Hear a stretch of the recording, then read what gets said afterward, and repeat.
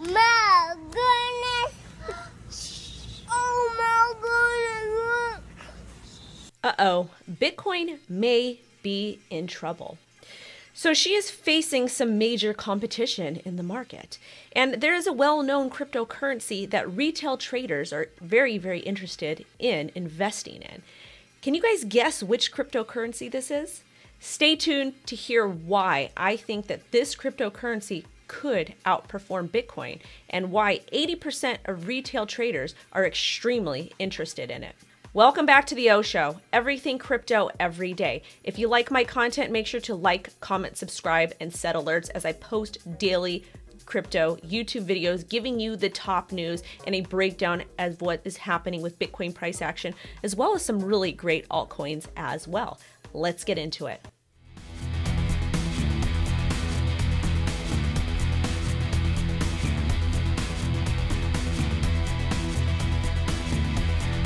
The answer to the question of what asset is in direct competition with Bitcoin is Cardano, with a cash tag of ADA. Decrypt reported that US retail investors are more bullish on Cardano than Bitcoin, a survey studies. So on this particular survey, Voyager Digital went ahead and reached out to different cryptocurrency traders, retail traders, and 80% of them, 8 out of 10, said that they would prefer to put their money into Cardano over Bitcoin. And this makes sense to me, and I actually tend to agree with them.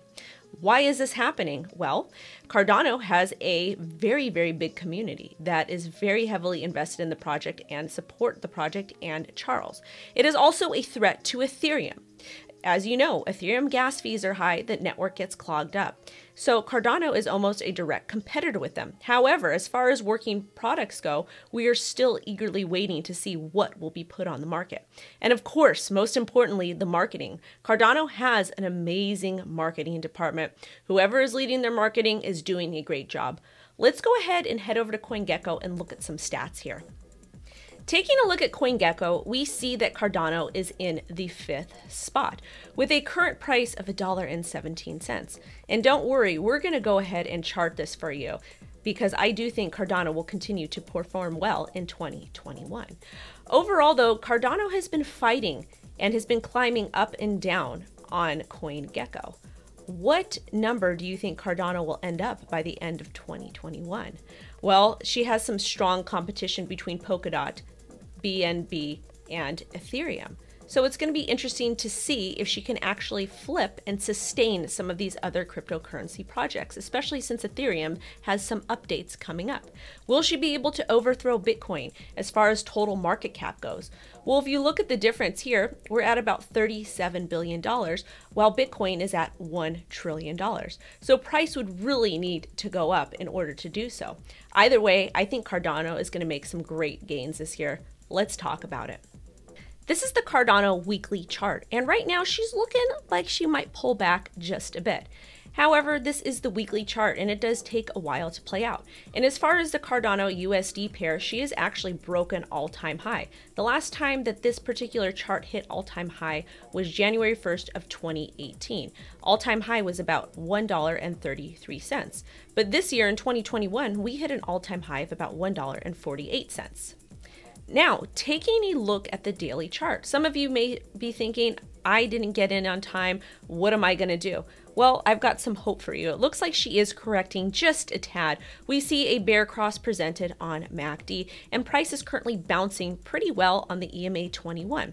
If we get a further pullback, I really like this area between the EMA 30 at about $1.01 down over here to about 86 cents, which is going to be the EMA 50, and a very, very swing low to 64 cents. I doubt that this 64 cent correction will come into play, but it is an important area to note just in case. And I always advise people, if there's a project you're interested in, set limit orders because you never know. You might get a wick that pops down. Who knows? Either way, though, if we do lose support of the EMA 21 at about $1.09, I would expect for a correction to about $1.01 to 86 cents. However, if Bitcoin stays bullish, we may not get that correction. And as far as targets for 2021, I think our next target, once we're able to successfully sustain $1.48, is going to be between this range at 168 to 188. And then I do think we will see an all-time high of about $2.93. You can find these targets by pulling fibs up from the top to the bottom and see exactly where I'm getting my information from. Let's talk a little bit about a brand new project called Verso View. It's an engagement and rewards platform hosting branded DeFi ecosystem. So this project is going to be focusing on working with brands, businesses, educational partners, and publishers so that they can host and engage their community around their content, and essentially rewarding community members with branded social tokens within the Verso View ecosystem. This is actually pretty cool, because when we're talking about mainstream brands, everybody's got a cult following and everybody wants to support their favorite brand. Some additional information about Verso View. They've actually announced that they've released their platform alpha ahead of schedule. Anytime a team goes on to do something ahead of schedule, especially in crypto, that gives me a little nudge on the shoulder to pay attention to the project, because we all know there's a lot of procrastinators in the space. So this is going to be for the Verso View rewards platform, and it's going to feature an airline, Guarda, which is estimated to service more than 2 million passengers worldwide. In this article here, it states that passengers are going to have access to e-colors via the Verso View app on Android in the Google Play Store, as well as in-flight via Guarda Indonesia's entertainment offerings. OpenView will be available in the alpha release, and it's going to deliver a pretty cool, revolutionary reader experience for passengers. They are also partnered with one of my favorite projects, Ferrum. And then Eureka, I hope it's pronounced that way, the partnership will be for minting NFTs for Guarda, which I think is pretty cool. And they're going to be custom NFTs. They're also partnered with Morpheus Network, and as far as the token goes, it's hashtag VVT. It's a multi-functional deflationary currency that fuels the ecosystem. It's going to act as a staking mechanism for minting social tokens used within communities built around publications, corporate reports, educational material, brands, or product stories. And as everything is starting to be more and more online and digital and virtual, I think that this is actually a pretty interesting idea. And I'm actually interested in seeing how big corporations are going to take advantage of this. This is a cute little story I wanted to touch on because I have a love and hate relationship with Dogecoin as of recent, as most of you know. I think that it is absolutely great that this project is pumping. The only thing that concerns me is I don't want anybody to get caught holding the bag, especially my supporters. But anyways, let's talk about this article from CoinDesk about Dogecoin. So apparently there is a brand new DEX for Dogecoin swaps. The new Doge DEX, which was produced from Komodo, will allow fans to make peer-to-peer exchanges of the cryptocurrency. So this is going to be a DEX. An absolute DEX for Dogecoin, which I think is pretty cool.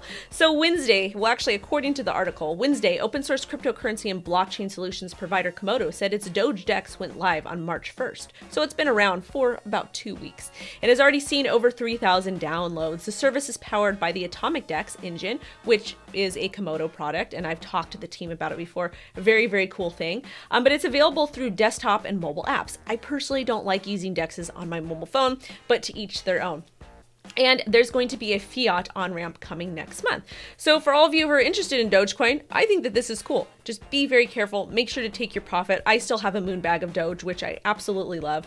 But I think that this is kind of cool that they're doing it, considering Dogecoin has got some major hype from celebrities like Elon Musk, Snoop Dogg, and Gene Simmons. And we also saw NBA Dallas Mavericks team accepting Dogecoin as well.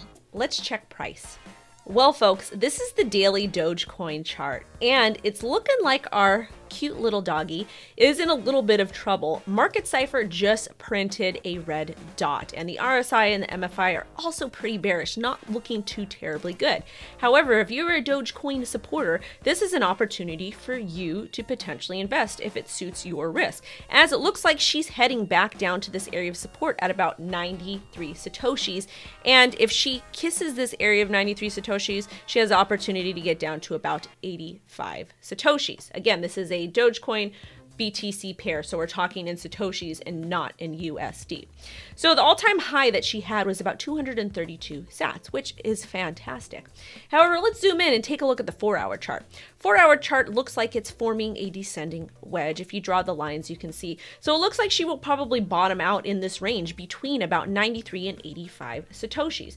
If she does continue to fall, I would probably call for the bottom here to be at about 66 sats.